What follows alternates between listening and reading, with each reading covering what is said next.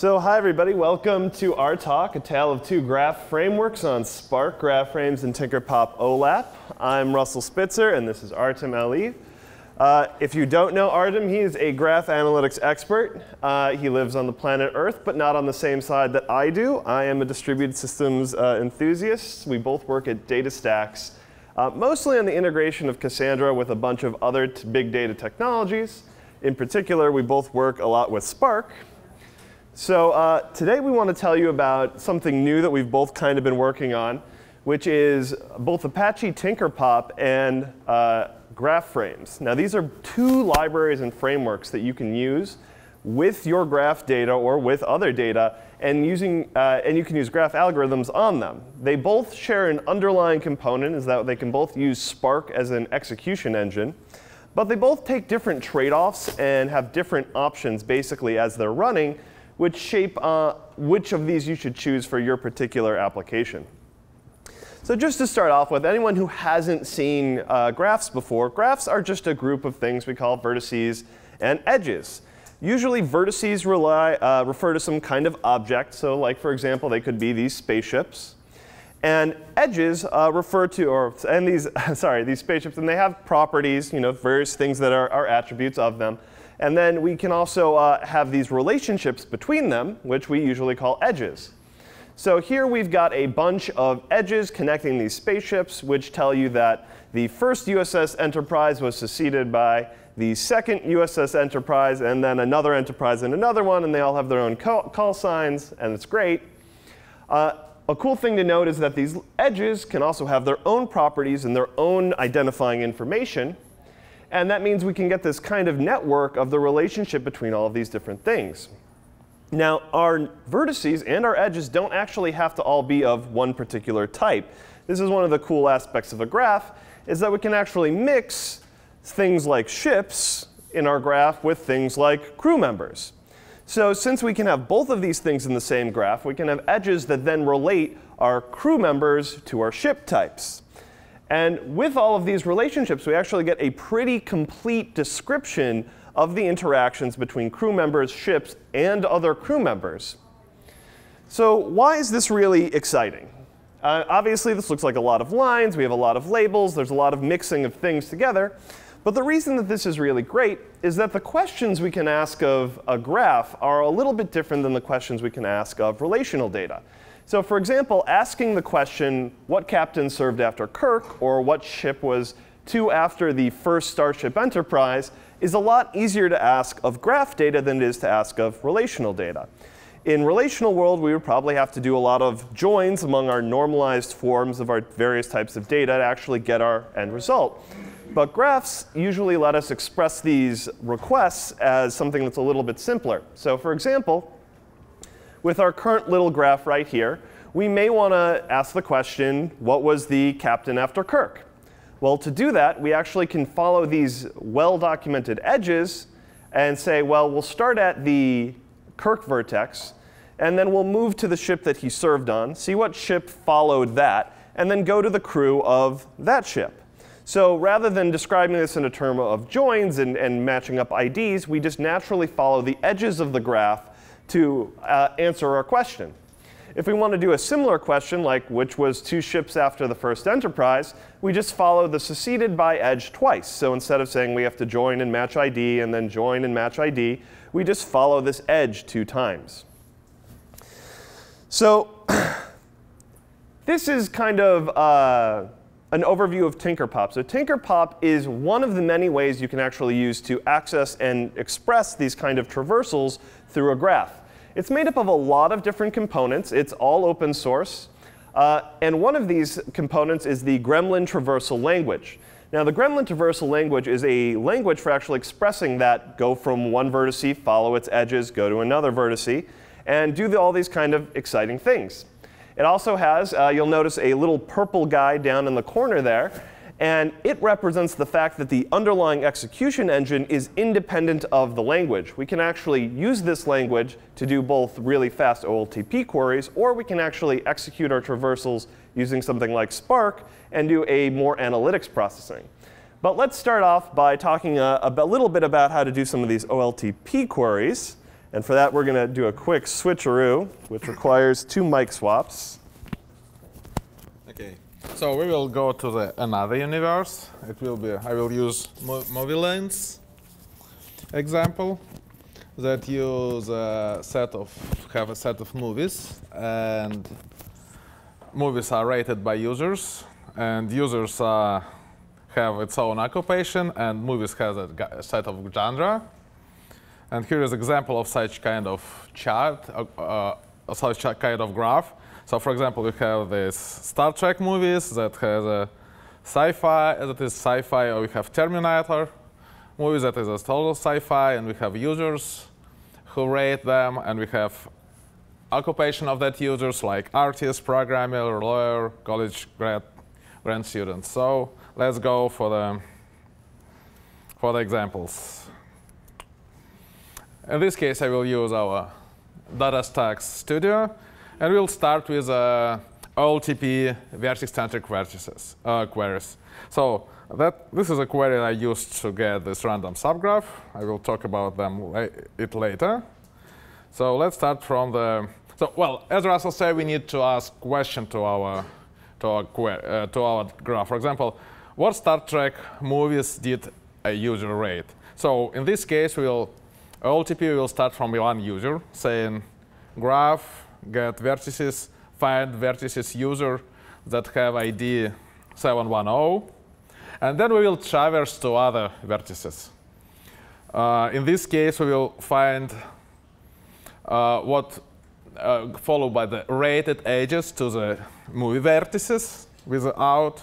Then we will filter out our Star Trek movies, and we will get the set of movies that user was watching.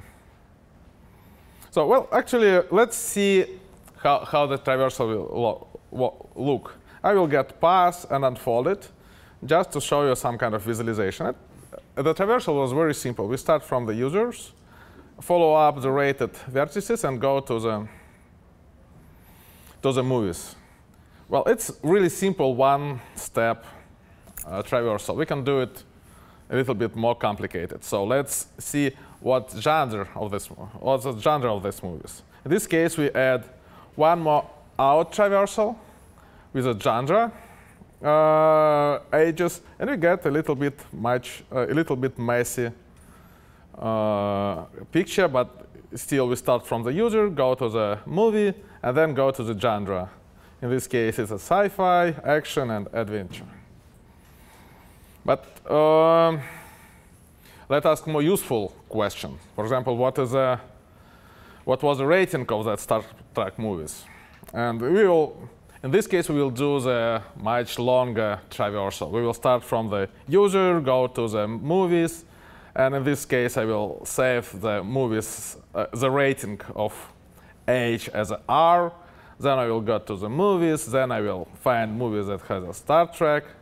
And then I will select movies and the rating with a select keyword. And I will get the table, and that will show that user like that will show all the all the ratings. So, for example, user like Star Trek 6, but hates Star Trek 5. Why not? So, in this place, I will switch back to the Russell. We will do all these fancy things. Thanks.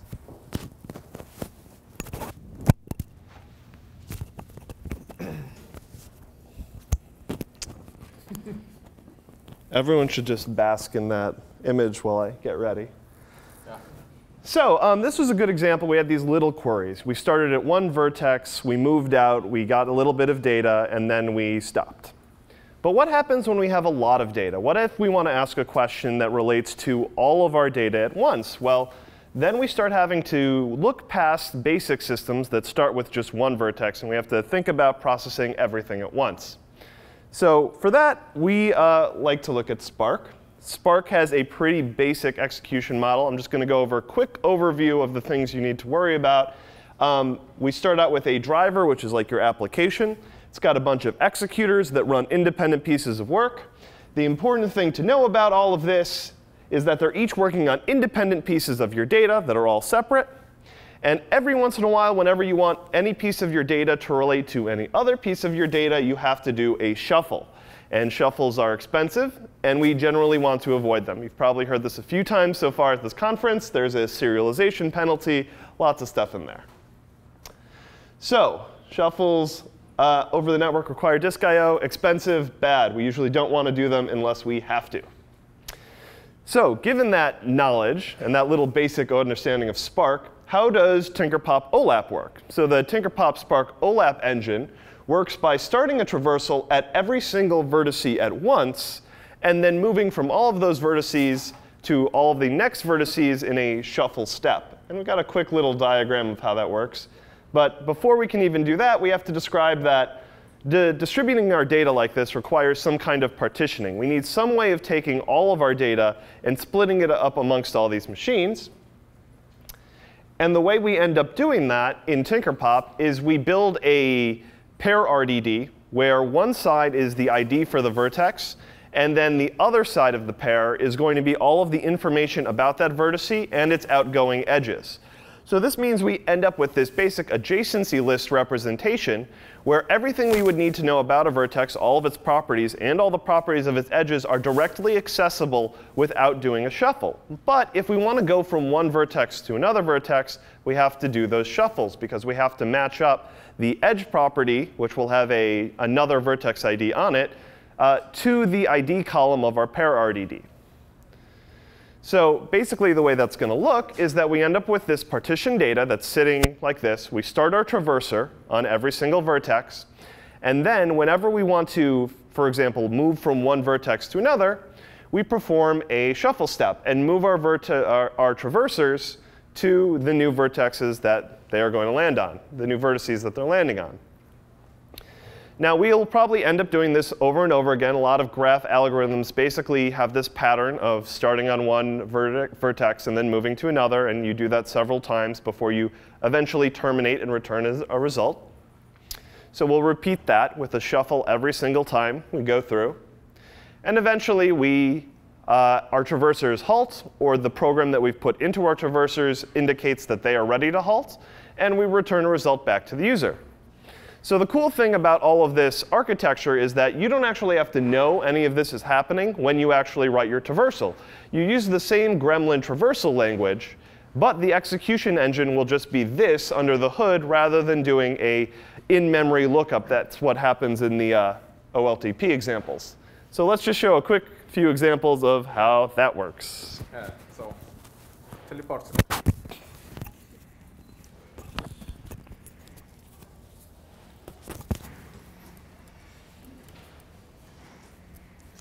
So back to our example and to our movie universe. And now we will do OLAP queries.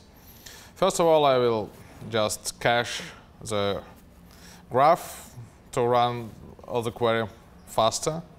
And we'll ask another set of questions. So now I will ask a kind of OLAP questions about averages and about counts. So the first question is how many movies in the data set for each genre. And this is a, well, pretty simple one-step query. We just get all the movies, all vertices that have label movie, and do out genre, and then group count by name. And we see that most of our movies are drama, and not much sci-fi here.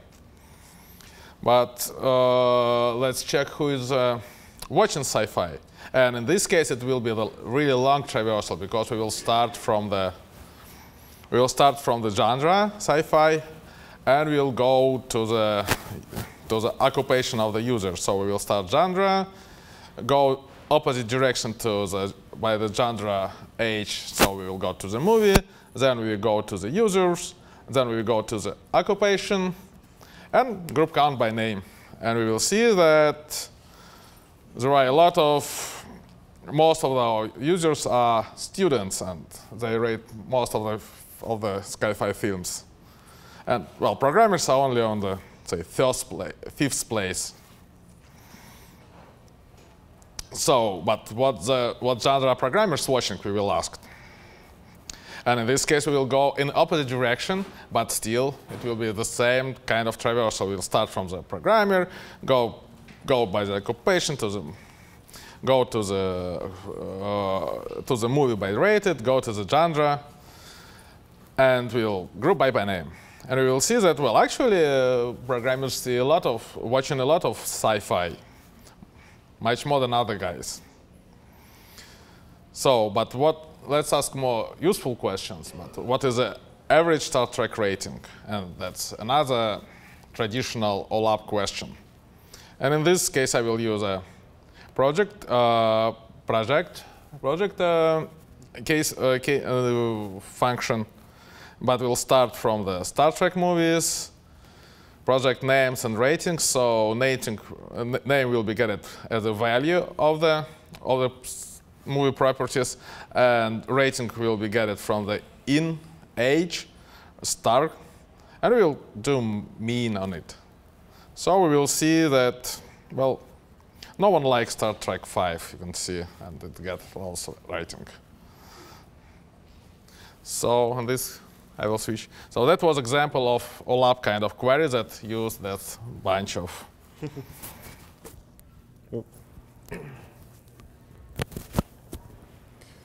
So obviously doing this kind of traversal using Tinkerpop is going to have a bunch of pros and a bunch of cons. So the main pros here is that every time we're doing a message pass using Tinkerpop, we only have to do a single shuffle. Because we have that pair RDD representation, we already know the identity of every vertex that we're sending a message to, so we don't actually have to look that up from somewhere else. The edges and the edge properties are also all directly accessible without actually doing a step. So if I need to look up something that's a value of my edge, I don't actually have to shuffle to get that value. It's very flexible because the language itself allows for a lot of different things to be composed and put together, and basically arbitrary code can be written into this, this library or into this language and then run. And of course, it can use basically any Java type. Anything inside can be inside of a vertex, and you can do all kinds of exciting things there. But the important cons to know here is that because our pair RDD is this adjacency list, we're going to have a problem with extremely high degree vertexes. Because if we have an extremely high degree, that means that the Spark partition needs to necessarily hold all the information for every single edge that's associated with a vertex. So a high degree vertex is going to basically OOM our executor. On the other hand, the flexibility of the framework, while it makes it really possible for us to put all sorts of cool objects inside of our graph, makes it a little bit harder for the graph engine itself to actually optimize the request we're doing. We've seen a lot of talks about how Catalyst works, and a lot of talking about doing these low-level optimizations. And you can't really do that when you have generic types inside of your vertices. So that's some of the cons that come with Tinkerpop, but there is another option that has a different set of pros and a different set of cons, and that is GraphFrames. GraphFrames is offered as a third-party package. It's another project out of the AMP lab at Berkeley. And one of the greatest things about this is that it actually integrates directly in with the dataset data frame world in the rest of Spark. So while Tinkerpop is kind of its own completely self-sustained, self-contained collection of APIs and server programs, GraphFrames can be integrated with your data frame application that's written right now. So just to do a quick example of how this is set up, GraphFrames are built on a basic relational model. Unlike Tinkerpop, which can have an underlying graph model, the GraphFrame is built on two relational tables, or data frames. So those two data frames have only a few requirements. The vertex data frame, as we see over there, has to have an ID column. And then every other column is basically treated as a property. And the edges data frame, where we have a source and destination column, and those columns have to directly indicate IDs in our vertex data frame. So in this little example, I have a tiny graph here where we have Jordy and data, and they're linked together by a single edge, which has a property of friend. So one thing that you can notice here that's going to be different than in Tinkerpop is that we're only allowed to have Spark SQL types here. Really only Catalyst-supported types can go in any of these columns. We can't just put arbitrary objects in there because Catalyst can't optimize that sort of thing. So You have to have Spark SQL types. And the other thing is that there is no built-in concept of a label here. So if our vertex data frame has different types of vertices in it, then we actually have to manually add a column ourselves to indicate that, for example, that Jordy is a crew member and not a spaceship, if we're going to have them in the same graph. So one of the cool things, though, that we get with all of this is that everything that we do in our data frames is going to kind of be going through the Catalyst engine, which means we get all of that great bytecode level optimizations. We get all of the great reshuffling and reorganizing of our plan that's going to optimize it to hopefully give us better performance. Although some of the methods inside of the GraphFrames library do still fall back to GraphX methods, which are all RDD based. But usually in these cases, it's because there's a more efficient way to do this without a message pass and other things like that. So let's take a quick look at a basic GraphFrame algorithm, a basic GraphFrame motif match. So GraphFrames has a motif matching, which is the basis of a lot of its algorithms. And it looks a little like this syntax up in the corner, where we have A in a curly braces, and then an edge, E, inside of square braces, connecting to another vertex B, which again is in curly braces. So when you pass this kind of string into GraphFrames and you ask it to find these triplets of A, E, B, what it's going to actually do is build up a series of joins. So it starts by taking our vertex data frame and labeling every row that comes out of it as A, because obviously we need our source vertices to be labeled. Then we join our A vertices on our edge data frame, where the source of the edge matches the identity of A. So this is going to be our first join. Now we have A and we have E, but we don't have B. We don't have the endpoint of this edge. To get that, we have to join the endpoint of the edges in E with the vertices again, and then we get B. So now we've done two different joins, and we've successfully completed a single step from one vertex to another. And you might be saying, that's two joins, and before you showed me an example where we only had to do one join. This is obviously not as good, because joins are bad and shuffles are bad, and we don't ever want to shuffle. So why would I ever want to do this over Tinkerpop? Well, there's a couple reasons that you might. So let's take a quick look at this query plan and look at it from the point of view of Catalyst. So Catalyst is going to take a look at this, and it's going to say, oh, this query plan is completely malleable. We're not going to execute it right away. So let's say you ask to, I don't know, only look at one column out of this. If you decide to only look at column A, that predicate is going to actually get pushed up through this tree. And every single place that it applies, it can actually get pushed down to the source. So you didn't actually have to explain to Catalyst that, oh, don't worry, selecting A means I only need the A column out, or the ID column out of the vertex table. It's going to automatically do that for you, and if possible, push it down to the underlying source where it read this data from. So you get all of that for free without actually having to plan on it. The other cool thing is that all of your joins, all of the normal optimizations that happen when you run through Catalyst are going to keep happening. So it can check whether or not, based on filters or based on pruning, that the size of these other joins could be better served by doing, for example, a broadcast join instead of doing a full shuffle join. So it can start making all of these optimizations in a way that you couldn't automatically do when you're running through Tinkerpop. And of course, the special magic of Catalyst also happens where once this entire plan is put together, once all of these predicates have been moved around and our joins have been chosen for their execution types, we're going to do that same code gen that's going to happen with all other Catalyst operations. And we're not actually going to work on our Java serialized objects as we go through this. So we end up with a much more optimized version of what we would do versus using plain old Java objects the whole time. So this is all pretty cool. And Artem is going to show us a few examples of how to actually use GraphFrames. Yep.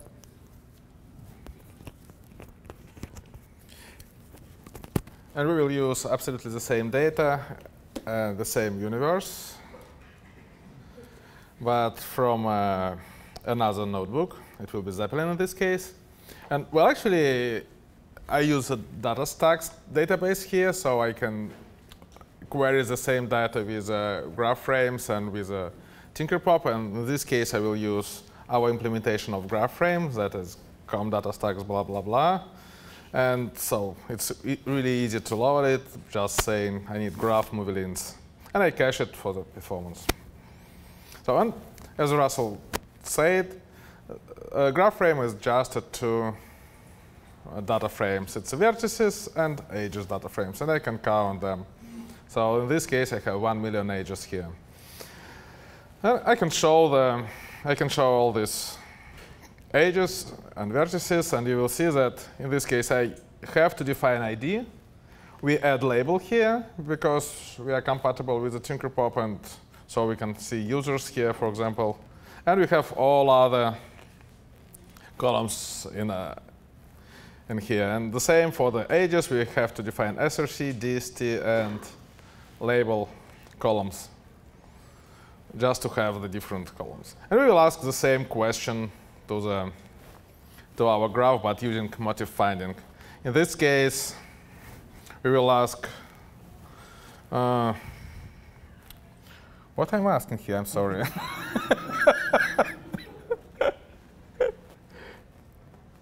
So it will be a question.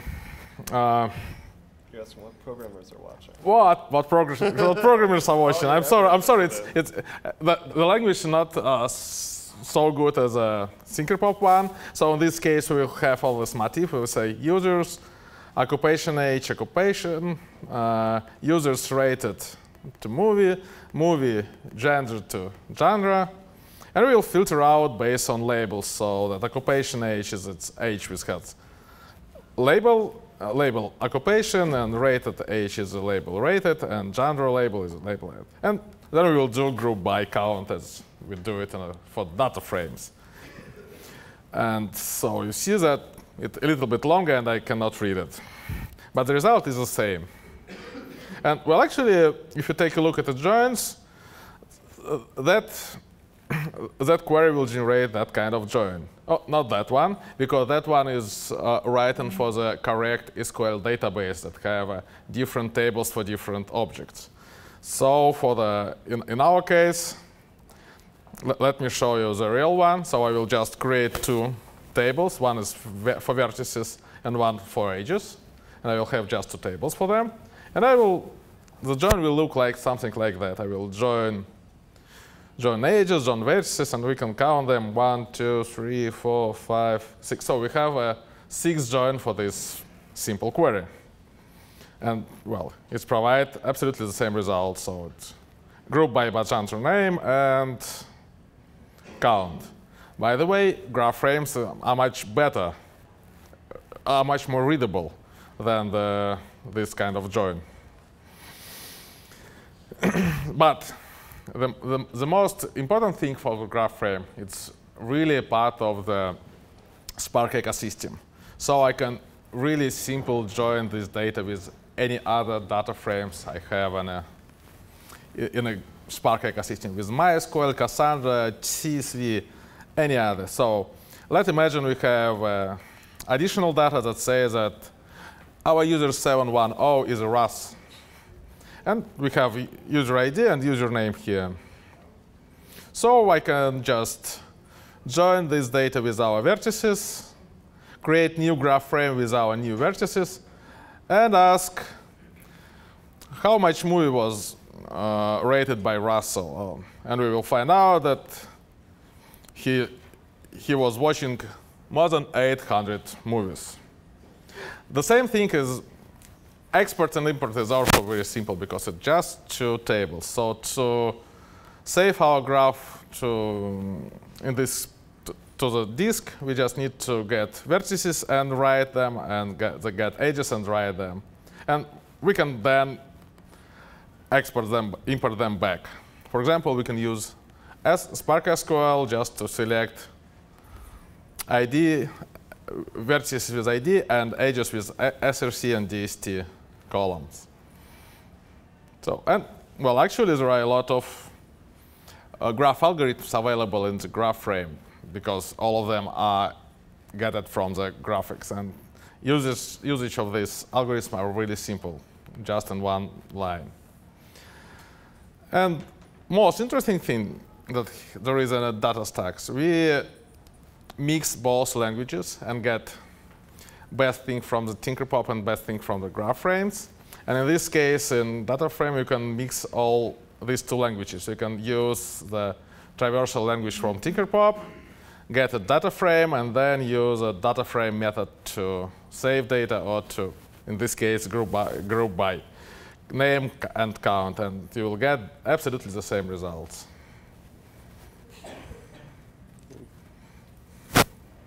Yep. Let me steal this back. Yeah.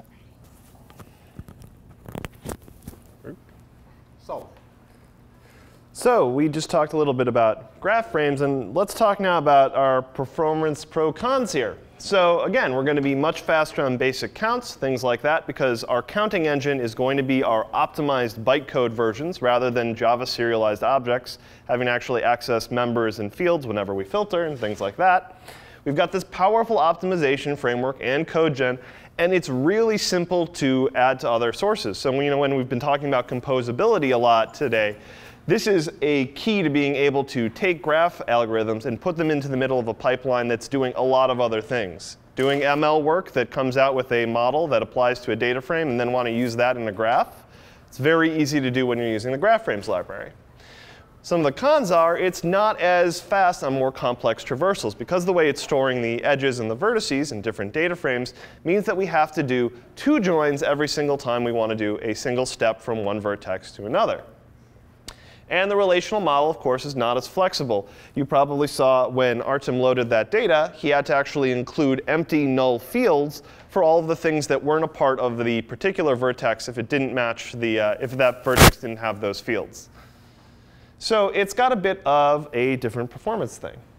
So when you're choosing between these two, you really need to take into account what exactly are you planning to do with graph data.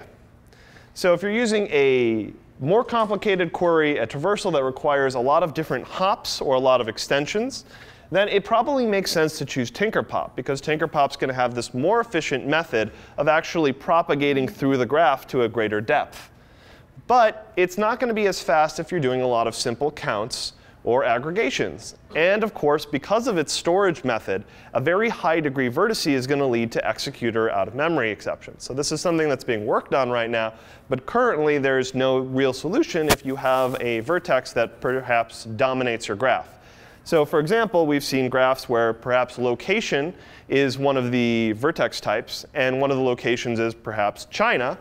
And you have a lot of users that happen to live in China. So you end up with a single vertex that has hundreds of millions of edges. And obviously, that's going to blow up your graph when it starts trying to shuffle it.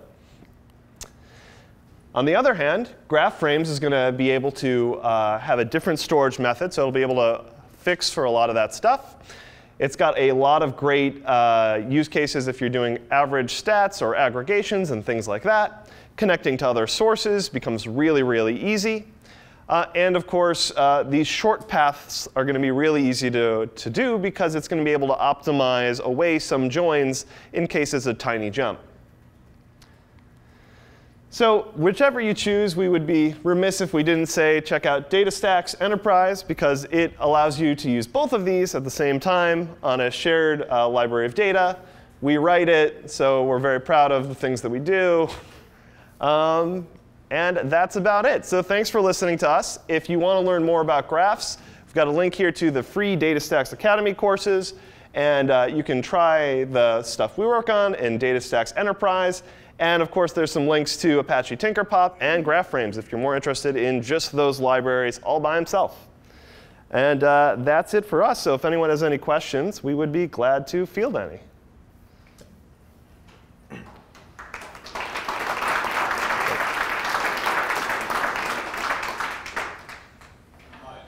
I use DSC for my work.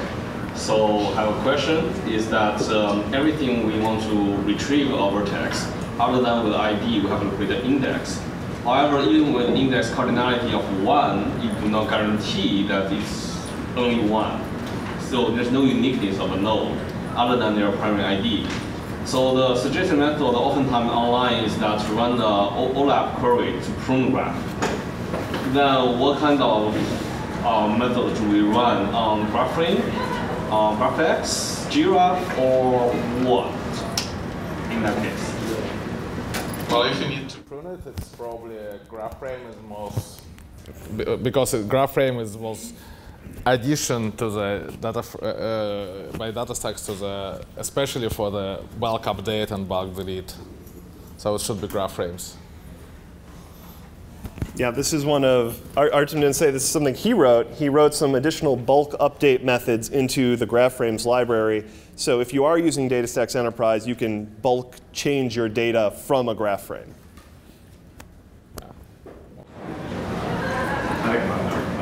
So it sounds like to use this, I just think about my plain old data, figure out what the taxonomy of vertices and edges are, pay that into intellectual cost, and then probably do them multiple times depending on what inputs I want, and multiple views for this two table approach. I just want to know if there's any work that sort of quantifies what my savings are going to be, apples to apples for the So I don't think anyone's done some good math on this yet. In general, you want to remember that under the hood, we're really still just doing a lot of joins. So general things that you want to do is with any joins is you want to try to make sure that you're not doing a bunch of gigantic joins. Try to keep one side low cardinality if you can get that into a broadcast instead of, otherwise. I don't know. Do you have other? Well, I still. There you go. Well, I still think that if you have a lot of different objects, so you have this object entity model for your SQL data, and if you need to traverse them, so you'll better to use Tinkerpop, and that traversal will be much shorter. Your 2-page SQL that you run for that kind of traversal, and in this case, it will be probably even faster than your SQL database, because it will use all the Spark things. How do you feel about what should be what should be vertices and what should be edges? Well, actually, it's really simple. If you have entity relationship, entity is a vertices, and the relationship is edges. And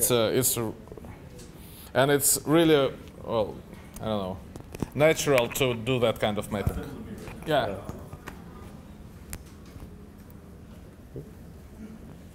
Anybody else? Okay, well, thanks so much for coming out, and feel free to talk to any of us later about any of this stuff, or Cassandra, I guess, because we spent a lot of time on that too. Yeah, okay.